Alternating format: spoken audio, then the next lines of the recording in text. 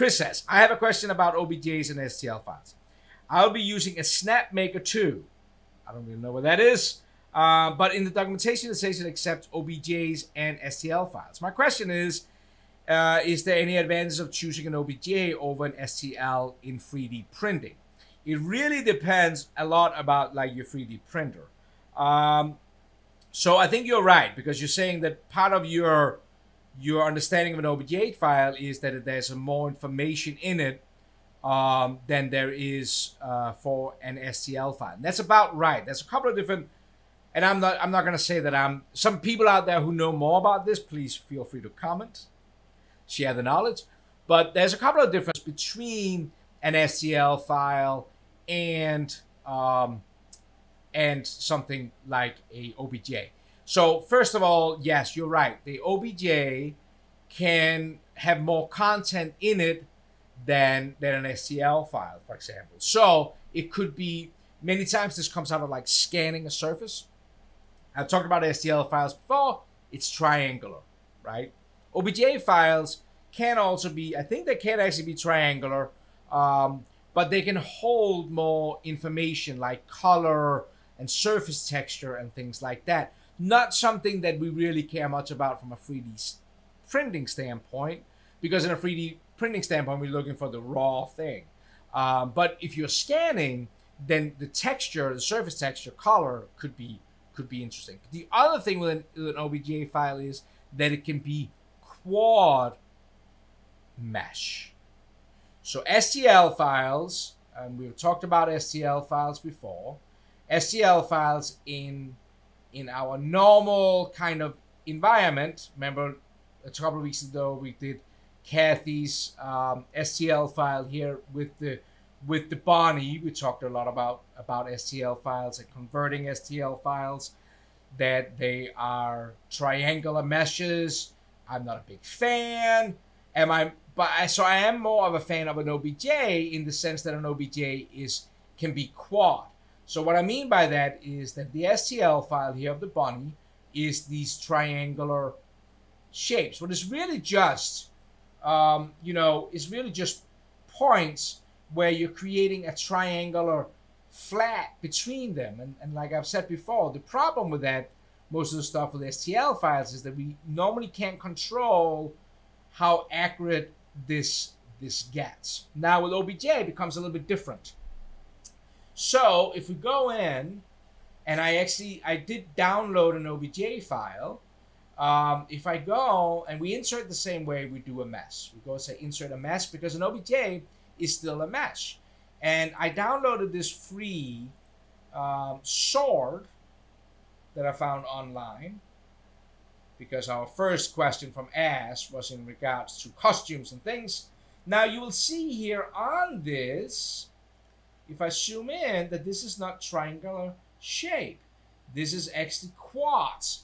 So that means kind of the same idea as before, that it is, a points, because if it's scanned in, it's points. But instead of being triangular, what makes it more, rough, we can now make it quad, what makes it more precise. But on top of that, because Fusion 360 is awesome, we can actually turn a quad, what is, again, 4 points into a flat face, into a form tool. Woohoo, if you didn't know this. So, if I go up here and we turn on our capture design, remember we like to do that when working with meshes. We turn that history off by right-clicking up here and turn that off. Now we actually get an option that we can right-click, and instead, so what we normally do with STL files is we're turning the mesh to a B-wrap, what turns it into a solid. We could do the same thing here. But if you go to the convert, you actually now get an option to turn a quad into a new T-spline body.